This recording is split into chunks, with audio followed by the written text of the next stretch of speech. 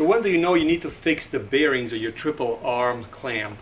You can definitely feel right now when I'm moving it without a wheel on it that it has a very, very interesting snag on it. So what I'm going to do is I'm going to take the triple arm clamp off. The first thing you're going to notice is that this is quite a big nut, and if you just have average tools, you're not going to have the right wrench for it. But I have this, which works really, really well. So I'm going to put it in here and just loosen it up.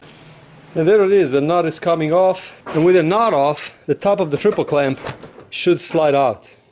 With the top off, you have this little washer that comes off, and then there's a nut over here that it's actually the nut that creates the pressure between the bearings over here. So this is a nut that is very, very important to be torqued properly. What I'm going to do, I'm going to take it off right now. Once it's off, the bottom of the triple arm will fall out. In my case, it's so dry that it won't fall off, so you could tap on the top to drop it. And there it is. You're going to have a bearing on top, which is going to come off under this seal. So this is one of the bearings on top. And there is a track over here that you have on top, and this bearing basically travels on this trap. And this is where the part that gets usually rusty or snaggy. Also, you're going to have a bearing towards the bottom, which is going to be exactly the same situation. These need to be cleaned and greased. And this is where the cool stuff comes along on my channel versus other channels. If you ask any kind of manufacturer in this world, do I have to replace those bearings? They will tell you yes, because their business is to sell you bearings. Fear is one of the big driving factor that people just put new stuff in the bike. What if it locks up? What if it doesn't work? And now people will ask, what kind of a grease I'm going to use? And here's the truth. Whatever grease I have in here, people will say, well, you have to use the most magical grease in the world that you pay $17 a bucket because it's the best thing in the world, when in essence, these bearings move very little. All you need is just a little bit of a grease. What kind of a grease I have? I don't know. It's yellow, so this is good as it gets. Every person that freaks out about the smallest thing in the world, in my view, it's just a big pussy. Indoctrinated by a system that is designed to sell you all the time, all the things in the world, when other people get away with absolute murder, which is what I'm doing right now. If everybody would be logical like I am, America would disappear. It couldn't exist the way that it is right now. This little carbon deposit will absolutely freak out an average guy, and they will run for the hills right now trying to buy another triple clamp. All I have to do is just clean it with a little bit of a carb cleaner, get it nice and clean. The bearing doesn't move on this part, it's actually a fixed position. It's just a little bit of a deposit. And now the fun stuff. If you look online, people are having all kinds of strategies how to grease a bearing with putting special gloves and all kind of fluffy stuff, when all you have to do is just make sure that the grease gets in there. So as you can see, there's a little groove over here that you could shove the grease in there. You could put grease on the outside, you could push grease through this little groove over here. All you need is just make sure that the bearing has grease once it's cleaned, and it will work just fine. The truth is that it's very intimidating when you see a guy with a blue glove and a green glove and shows you how to put the things together, and it makes you don't want to do it. But in essence, as long as you have grease on it, it doesn't matter what kind of a glove or how much strategy or what kind of a technique you have. YouTube is a platform of entertainment. People want to see this kind of stuff because it's fun, but at the end of the day, it kind of like deters you from doing this yourself. As long as you have grease in this thing, that's all that matters. It doesn't matter if you use your feet to put it on. And here's my little trick. The bottom bearing, doesn't matter how good you pack it, if you put stuff on top, when it gets warm, it will just leak inside the bearing, and this seal will keep it in there, so this entire bearing will work over the grease that is on top. So that's my strategy for the bottom bearing. Just shove it in here, right? And then the top bearing is exactly the reverse. So the bearing needs to be greased on top, and then you put this little cap on top, and it keeps the grease in there, and it will go through.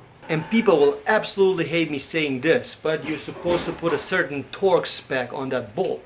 Unfortunately, because sometimes you don't have the right tools and you don't want to spend $200 in tools for a $50 job, you have to use one of these. But how are you going to measure the torques? Well, I'm not going to measure the torques. And I know you're going to hate me for this, but all you have to do is just get that nut tight enough where this one doesn't play, but it's still loose enough to be able to move around. The dealer, right about now, will try to sell you another radiator guard, because look, scraping on it. But guess what?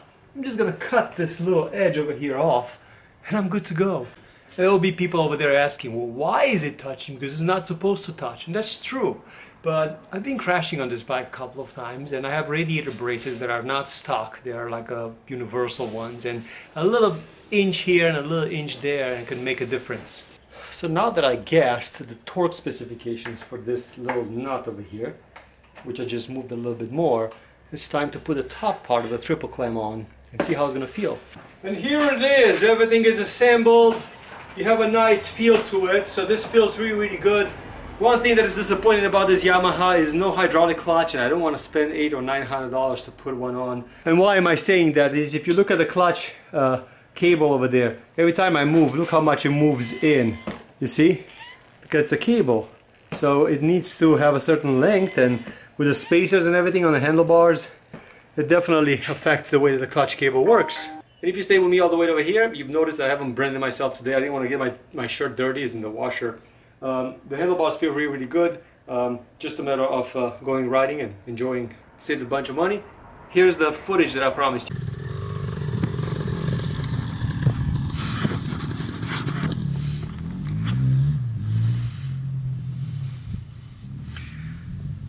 Gotta let them take the dust, let the dust settle, because you can enjoy it if you ride right behind them. So this is totally worth it. This all the trails should be like this. They should buy a special machine that does this.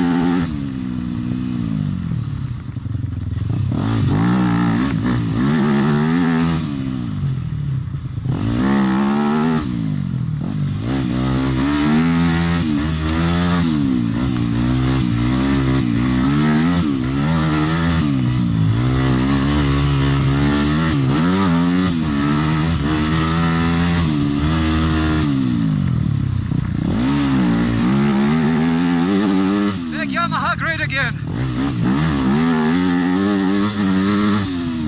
Oh yeah, this bike is absolutely awesome.